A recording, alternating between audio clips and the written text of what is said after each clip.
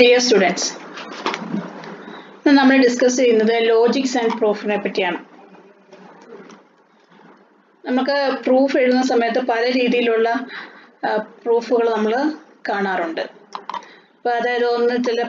method if and only if conditions then direct proof indirect proof proof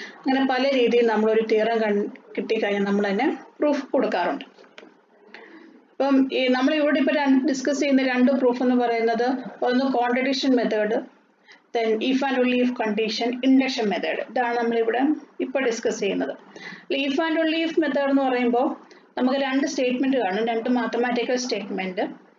Then two real numbers A and B are equal. That's the first mathematical statement. Second one, for every real number epsilon greater than 0, it follows that mod A minus B is less than epsilon. ഇവിടെ ഇവയെ തമ്മിൽ connect ചെയ്തിരിക്കുന്ന congestion എന്ന് പറയുന്നത് if and only if എന്നുള്ളതാണ്.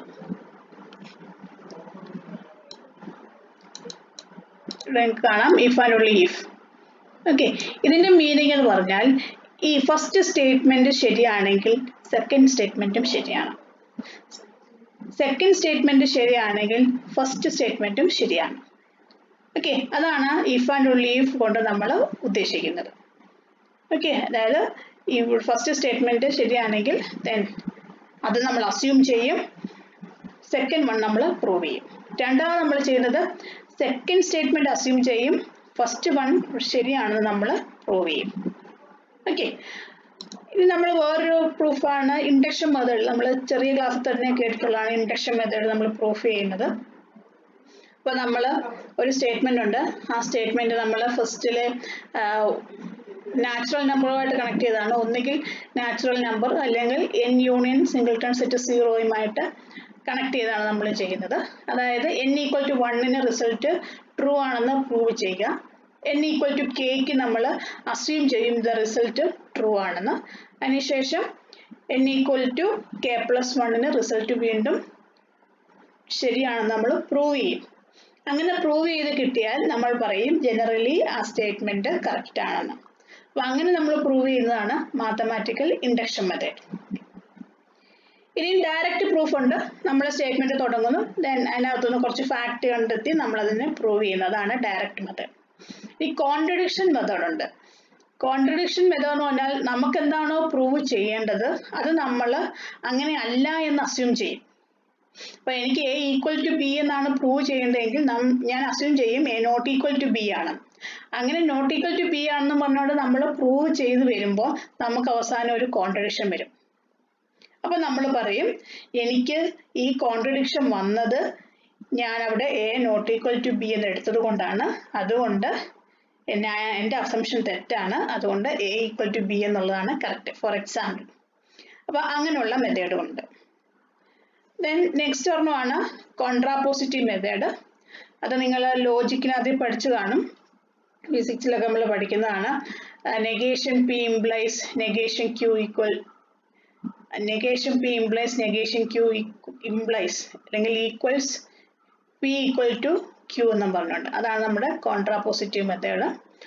അപ്പം നമ്മളിവിടെ ഇപ്പോൾ ഫസ്റ്റ് നമ്മൾ ഡിസ്കസ് ചെയ്യുന്ന ഒരു തിയറമാണ് to real numbers A and B are equal if and only if for every real number epsilon greater than 0, it follows that A minus B is less than epsilon. ഈ epsilon എന്ന് പറയുന്നത് ചെറിയ ഒരു നമ്പറാണ്. ചിലപ്പോൾ നമ്മളാണ് അതിനെ ആ വാല്യൂ കൊടുക്കുന്നത്. ചിലപ്പോൾ അതിന് 0.01 മതിയാകും, ചിലപ്പോൾ അതിന് 0.001 ആവാം, ചിലപ്പോൾ 0.0001 ആവാം. അപ്പോൾ ഇവിടുത്തെ ഒരു സ്റ്റേറ്റ്മെന്റ് ഉണ്ട്, ഇവിടെ ഫോർ എവരി, ഏത് എപ്സിലോൺ എടുത്താലും നമുക്ക് ഈ കണ്ടീഷൻ സാറ്റിസ്ഫൈ ചെയ്യണം എന്നാണ് പറഞ്ഞിരിക്കുന്നത്. ഓക്കെ, അതായത് 0.01ന് സാറ്റിസ്ഫൈ ചെയ്യണം, 0.001ന് സാറ്റിസ്ഫൈ ചെയ്യണം, 0.00001ന് സാറ്റിസ്ഫൈ ചെയ്യണം. അങ്ങനെ എത്ര 0.00001 വന്നാലും ശരി അതിന് സാറ്റിസ്ഫൈ ചെയ്യണം എന്നാണ് ഇവിടെ പറഞ്ഞിരിക്കുന്നത്. അപ്പോൾ നമുക്ക് ഫസ്റ്റ് സ്റ്റേറ്റ്മെന്റ് നോക്കാം. ഇത് ഞാൻ ട്രൂ ആണെന്ന് അസ്യൂം ചെയ്യുകയാണ്. To real numbers A and B are equal. ഇത് നമ്മുടെ അസംഷൻ ആണ്, എയും ബിയും ഈക്വൽ ആണ്. എനിക്ക് പ്രൂവ് ചെയ്യേണ്ടത് for every epsilon greater than 0 follows that mod a minus b is less than epsilon. So first proof വളരെ clear ആണ്. നമുക്കറിയാം a equal to b ആകുമ്പോൾ mod a minus b equal to 0 ആണ്. Okay, അപ്പോൾ epsilon greater than 0 എന്ന് പറഞ്ഞിട്ടുണ്ട്, അതുകൊണ്ട് mod a minus b is less than epsilon. Clearly ആണ്. ഓക്കെ, ദെൻ സെക്കൻഡ് പാർട്ട് എന്ന് പറയുന്നത് നമ്മുടെ assumption for every epsilon greater than 0 implies mod a minus b is less than epsilon. ഏത് epsilon greater than 0 എടുത്താലും a minus b less than epsilon ആയിരിക്കുമെന്ന് ഞാൻ assume ചെയ്തു.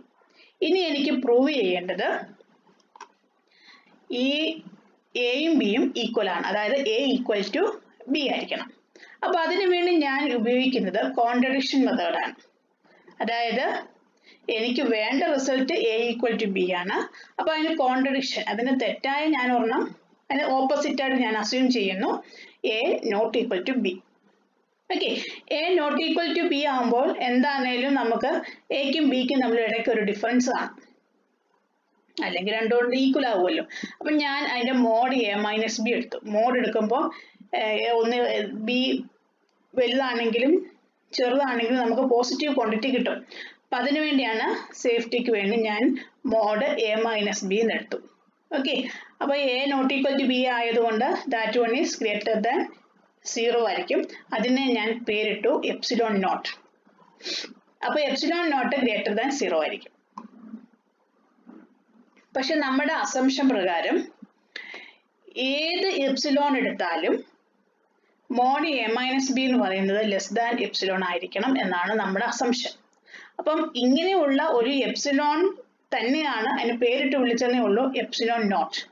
അപ്പോൾ ഇവിടെ നമുക്ക് എപ്സിലോൺ നോട്ട് നമുക്ക് വന്ന അസംഷൻ പ്രകാരം നമ്മൾ എടുത്തേക്കുന്നതനുസരിച്ച് mode a minus B equal to epsilon naught എന്നാണ്. ഓക്കെ, അപ്പോൾ നമ്മൾ എന്ത് ചെയ്യും, നമ്മുടെ അസംഷൻ ഇത് കോൺട്രഡിക്റ്റ് ചെയ്യും. ഓക്കെ, അപ്പോൾ mode a minus B is less than epsilon naught and mode a minus B equal to epsilon naught എന്ന് പറഞ്ഞ രണ്ട് സ്റ്റേറ്റ്മെന്റിനെ ഇത് കോൺട്രഡിക്റ്റ് ചെയ്തു. ഇങ്ങനെ കോൺട്രഡിക്ഷൻ വരാൻ കാരണം നമ്മൾ a not equal to B എന്ന് എടുത്തത് കൊണ്ടാണ്. അതുകൊണ്ട് a not equal to B ആവില്ല, എപ്പോഴും a equal to B A ആകത്തുള്ളൂ. Okay, next ആണ് ഇൻഡക്ഷൻ മെത്തേഡ്. ഇൻഡക്ഷൻ മെത്തേഡിൽ നമുക്ക് ഞാൻ നേരത്തെ പറഞ്ഞ പോലെ നമ്മളവിടെ natural നമ്പേഴ്സിനെയും natural numbers union singleton set 0യും കൂടെ കണക്ട് ചെയ്താണ് നമ്മളിവിടെ സെറ്റ് എടുക്കുന്നത്. ഓക്കെ, അവിടെ നമ്മുടെ ഇതിൻ്റെ പുറകിലുള്ള ഫണ്ടമെന്റൽ പ്രിൻസിപ്പിൾ എന്ന് പറയുന്നത് എസ് കണ്ടെയ്ൻസ് 1, ആ സെറ്റ്, അതായത് നമുക്ക് പ്രൂവ് ചെയ്യേണ്ട ഏതാണോ അതാണ് നമ്മൾ സെറ്റ് എസ് എടുത്തേക്കുന്നത്. Okay, whenever S contains a natural number n എന്ന് പറയുന്നത് S ഉണ്ടെങ്കിൽ n+1 അത് കറക്റ്റ് ആയിരിക്കും. അങ്ങനെയാണെങ്കിൽ നമ്മൾ പറയും S ഈക്വൽ ടു n, അതായത് എന്നിലെ എല്ലാ വാല്യൂസിനും ഈ എസിലെ റിസൾട്ട് കറക്റ്റ് ആണെന്ന്. എക്സാമ്പിൾ നോക്കാം.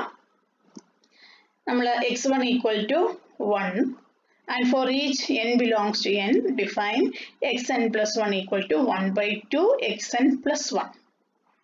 ഓക്കെ, അപ്പോൾ നമുക്കിവിടെ പ്രൂവ് ചെയ്യാൻ ഉദ്ദേശിക്കുന്നത് നമ്മുടെ xn എല്ലായ്പ്പോഴും xn+1 ചെറുതായിരിക്കണം, അതായത് ഇൻക്രീസിങ് ആയിരിക്കണം, ഇൻക്രീസിങ് സീക്വൻസ് ആണെന്നാണ് നമുക്ക് പ്രൂവ് ചെയ്യേണ്ടത്. ഓക്കെ, ഇതൊരു സീക്വൻസ് ആണ്. അപ്പോൾ നമുക്ക് ഫസ്റ്റിലിട്ട് നോക്കാം. x1 ഈക്വൽ ടു 1 ആണ്. x2 കാണാൻ വേണ്ടിയിട്ട് നമ്മളിവിടെ റിസൾട്ടിലേക്ക് ഇട്ട് കൊടുക്കുമ്പോൾ നമുക്കറിയാം n ഈക്വൽ ടു 1 ഇട്ട് കൊടുക്കുമ്പോൾ ഇവിടെ 1/2 x1 ഈസ് 1 പ്ലസ് 1, അപ്പോൾ നമുക്ക് 3/2 എന്ന് കിട്ടും. അപ്പോൾ ക്ലിയർ ആയിട്ട് x1 is less than or equal to x2 എന്നത് കിട്ടും. ഇനി നമ്മൾ അസ്യൂം ചെയ്യുകയാണ് xn is less than or equal to xn+1. Okay, then ഇതിന് രണ്ട് സൈഡിൽ നമ്മൾ 1/2 കൊണ്ട് മൾട്ടിപ്ലൈ ചെയ്യുന്നു. 1/2 എന്ന് പറയുന്നത് പോസിറ്റീവ് ക്വാണ്ടിറ്റി ആണ്, അതുകൊണ്ട് അതിൻ്റെ ഇൻഇക്വാളിറ്റിയിൽ ചേഞ്ച് വരില്ല.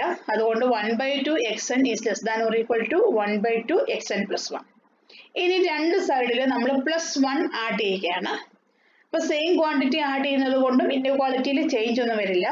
അപ്പം ലെഫ്റ്റ് സൈഡിൽ 1/2 xn+1 less than or equal to right സൈഡിൽ 1/2 xn+1 +1 എന്ന് പറയും. ഓക്കെ, അപ്പോൾ 1/2 xn plus 1 അതാണ് xn plus 1. അപ്പോൾ നമ്മുടെ ലെഫ്റ്റ് സൈഡ് എന്ന് പറയുന്നത് xn plus 1 ആണ്. റൈറ്റ് സൈഡ് എന്ന് പറയുന്നത് 1/2 xn plus 1 plus 1 അതെന്ന് പറയുന്നത് xn plus 2 ആണ്. അപ്പോൾ ഇവിടെ നമുക്ക് എന്ത് കിട്ടി? xn plus 1 is less than or equal to xn plus 2. Okay, അപ്പോൾ നമ്മൾ അടുത്ത അതായത് n+1 നമ്മൾ പ്രൂവ് ചെയ്തു. അതുകൊണ്ട് ബൈ ഇൻഡക്ഷൻ മെത്തേഡ് നമുക്ക് എന്ത് പറയാം? The result is true for all n. Okay.